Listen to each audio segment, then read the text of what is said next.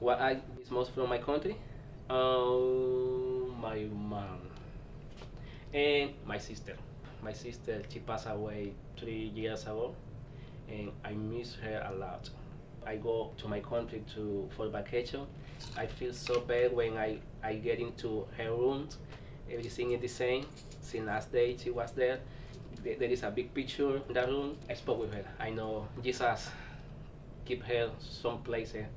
Yeah, but I miss my sister a lot. Okay, this is Luis. This is Armar, and we work too hard to keep AU clean for everybody in this campus, especially for the students. I'm from El Salvador, smallest country on Central America. Very big population.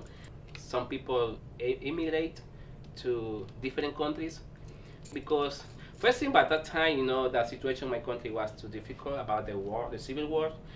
The other thing was to help my family, to support them, to get a better life. We try to escape from the persecution. Yeah, I've been here for a long time. I like it. I like my country too. I miss my country. With some problem, but if you don't get involved with the kind of people like gangs, that's fine. But the situation is terrible right now in my country, the gangs. That's why some of my people don't want to go back to El Salvador, because they feel so scared. Right now they kill you for anything, for nothing. I want to improve my speaking. Why? Because sometimes it's difficult to explain something, and I use a different word to meaning the same thing, but sometimes it's too difficult. But I try.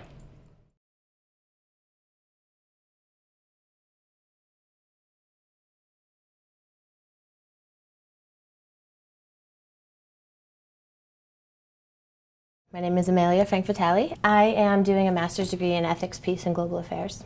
I did a lot of student labor activism when I was an undergraduate, and then I worked as a labor organizer. My name is Don McIntyre. I'm the director of housekeeping here at American University. American University, like many universities, during the 80s when subcontracting sort of became a thing to do, decided to find another company to manage its sort of facilities maintenance. Yes, I'm actually employed by Aramark.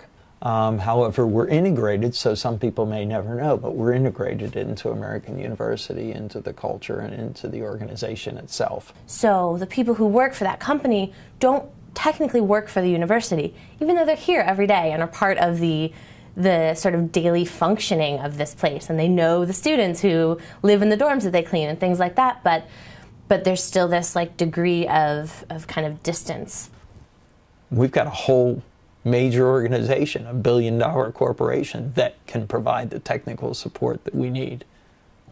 And then that also means that there is less responsibility and accountability. So the university can say, oh, this is Aramark's policy, but at the same time then the facilities management company can say, that's what the university told us to do. So it allows for, I think, many parties to actually not have to take responsibility. Currently there are 6 off-campus buildings that are managed by a different company that's not Aramark. Aramark's attempt to get that contract is to say, yes, we can do it and we won't have to hire a single new person. We can expand because of like new technology.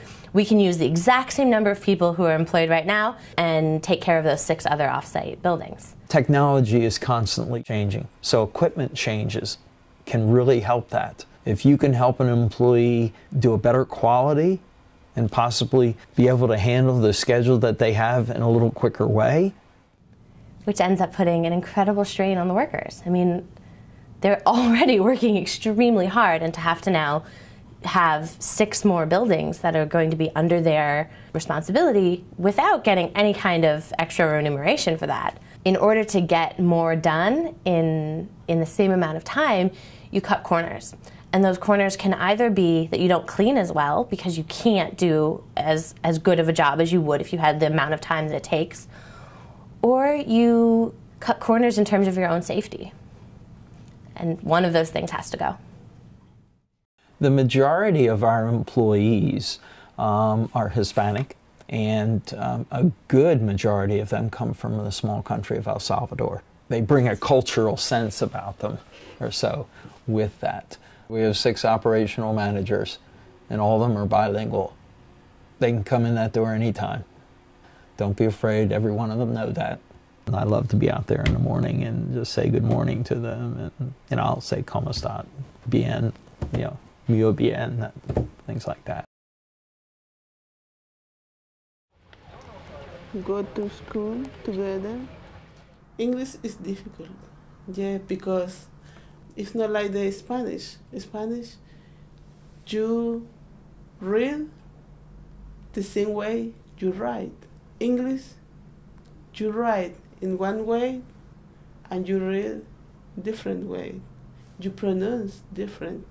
It's very difficult, but we have the capacity to do. I try to do, and I'm sure I will. Yeah. I'm from Honduras, Tegucigalpa. Honduras is a beautiful place. Beautiful. The problem now is the economy has been affected the whole world. And my country is no one exception. And when the economy is bad, the criminality go up. It's very dangerous now. I came to this country 6 years ago. I tell you, I am public defender in my country for 10 years. And I came here because my life was in danger, right? I tried to take English class, go to the law school, and make what I have to do for take my career again. Well, I do burritos in salsa. Very good burrito. Some people who work for AU, they know, and they go to salsa and tell me, I know you are a lawyer in your country, and it's good you are working in your English. When you came to this country, you don't expect do that you do before in your country. You do whatever you have to do. I like work with people, but it's frustrating. You have one status in your country, and you came here and you don't have nothing. I hope one day I can do my real job.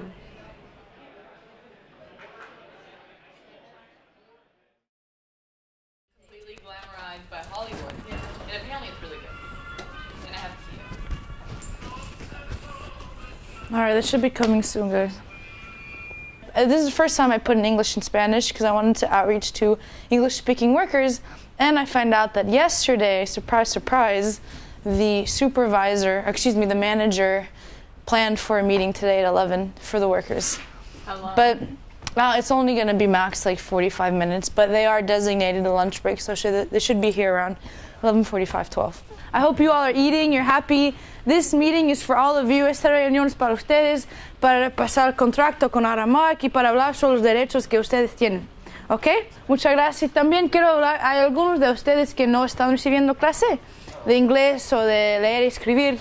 Si ustedes quieren participar en eso, por favor, habla conmigo después de la reunión.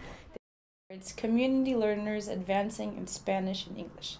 Clase means class in Spanish. Essentially how it works is we pair AU students with the Aramark and Bon Appetit workers. So they're the cafeteria staff, those that work as janitors, and we pair AU students and these staff members based on their language level of Spanish or English. We have some workers that are illiterate, so we pair them with advanced Spanish speakers who are students. They work on tutoring, language exchange. The true purpose of Clase is to create a sense of community and to bridge the gap that exists. Oftentimes, workers are kind of treated with invisibility. And certainly by this program, we really hope to have students and faculty, staff, whoever's involved, really put a name to a face and appreciate the workers for all they do. This is the first time where Class A, at least this semester, we're really trying to incorporate social activism within our mission. So it's not solely literary empowerment, but also this wider movement of social activism and social justice for the workers on campus. Well, right now, the two main ones that we are trying to work on is just increasing accessibility to resources on campus, whether it be the library, computer facilities, and also we're trying to work on having garage parking more economically feasible for the workers because the prices hike up each year. In addition to that, we're really trying to kind of change this bureaucratic culture of the working environment, have workers feel more empowered, help them essentially work on demanding their rights. Okay, yeah, I see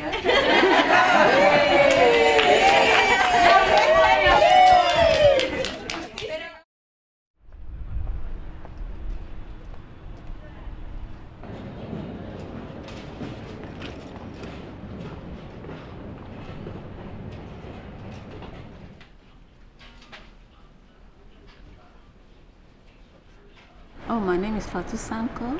I work for Aramak at American University. I'm from West Africa, Sierra Leone, and I've been working here for 18 years, but I've been here more than 18 years. I have my family here, my mother is here, and my daughters are here. I have two grown daughters. My last daughter is 18, almost 19.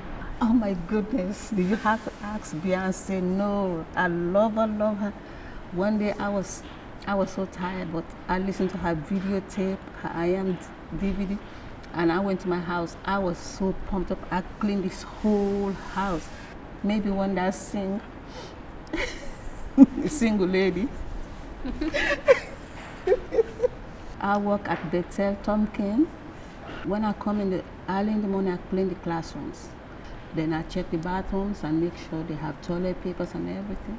Then after that, I go check the atrium, make sure the tables are all straightened up. Then I check around to see and pull some of the trash in the lobby area.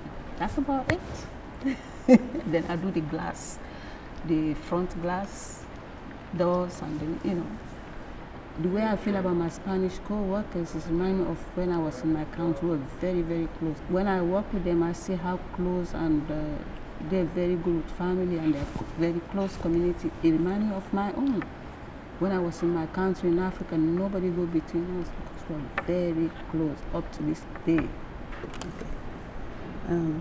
Hola, buenos dias. ¿Qué tal? I'm trying to learn my Spanish, and my teacher is Jackie, one of the students, and she's very good. Hi.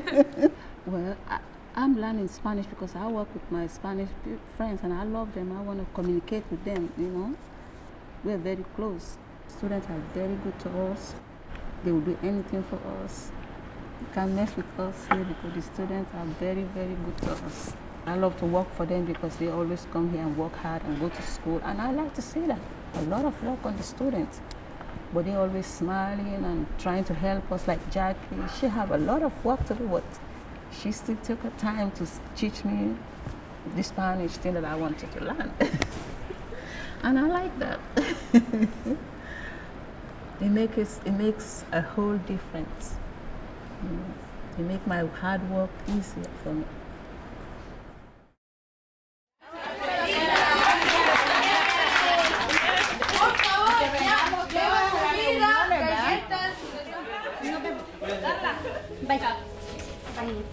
Gracias.